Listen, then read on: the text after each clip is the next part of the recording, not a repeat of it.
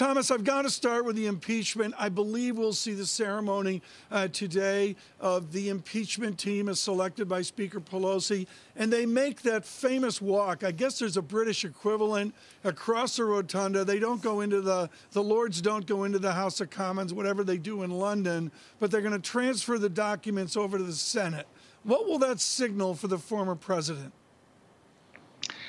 Well, it could signal the beginning of the end of his career in politics if, in fact, he would be convicted. However, I think that is very unlikely. Mitch McConnell has reportedly said privately that he wants Trump gone, but I think that the odds of that happening are very, very low.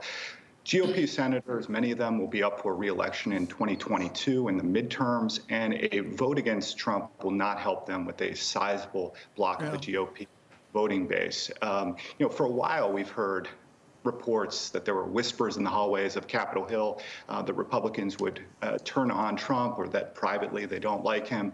But saying that privately and doing it publicly are two totally different things. And I think we have to look at the track record here. And the track record is just that Republicans, when the stakes are really high, have Donald Trump back.